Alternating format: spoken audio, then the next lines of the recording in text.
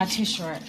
At least I got your bangs. Remember? You hated it when I combed your wet hair. Yeah, because it used to hurt. It does right now. Ow, Mom! I'm sorry. Ow! You're so sensitive. Where's Dad?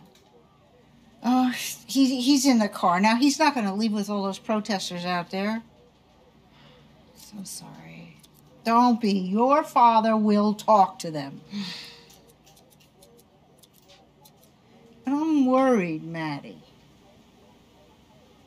You know, they have medicine for depression. Mom, no. Everyone's on it. No. I am the most hated woman on the planet right now. I lost my job, and I'm a prisoner in my own home. I don't think a pill can fix that. And you haven't had a boyfriend since Steven. You went on that show to build confidence. Instead, look what happened. Hand me the round brush, okay? Oh, you call this a brush? Oh. Anyway, I'm thinking of calling Ollie. She could always cheer you. No. What? What? Nothing. Mom, no. You are not calling Ollie. No. Now, I'm not finished, but look how nice. I always loved you with shorter hair. It gives you a lift. And so blonde. Maddie, you look just like Doris Day. When I was just a little girl. Get away from the car! Lynn, that's no protester. That's Ollie. I can't be sure. Well, look at her for God's sakes. It's Ollie. Let her in. I'm gonna get in. Hi, you made it. Yes. So glad to see you. You too. Now I remember. You're the funny kid. What happened to you?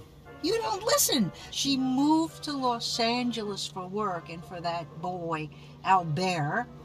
And she's been there ever since college, right, Ollie? This whole setup feels very covert. What exactly are we doing?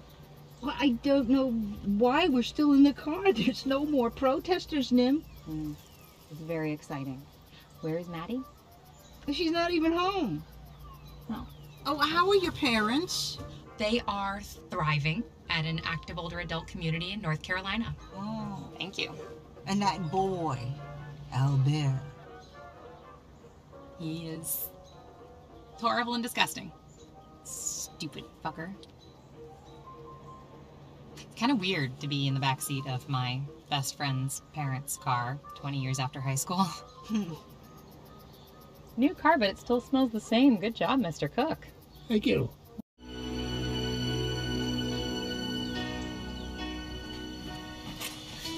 We're not staying. I made you apple cake.